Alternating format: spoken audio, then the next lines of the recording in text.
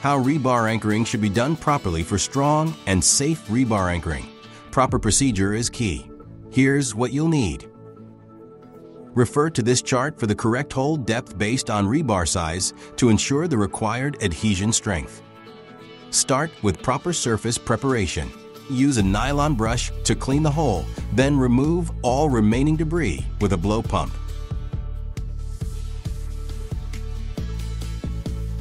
For secure anchoring, use Buildrite Can Fix Anchor, a high-strength, non-shrink adhesive with excellent bond and thixotropic properties. Attach the nozzle to the cartridge of Buildrite Can Fix Anchor. Then, load the cartridge into the Buildrite caulking gun, 2:1. Mark the nozzle with tape, 1/4 inch from the tip as your guide for injection depth.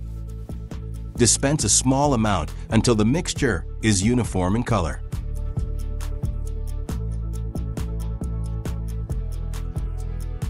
Inject the adhesive into the hole until it reaches the tape mark. Stop at the tape to avoid overflow and ensure proper fill. Immediately insert the rebar with a slight twist to enhance grip and bonding. For anchoring that's built to last and perform, trust Buildrite Can Fix Anchor.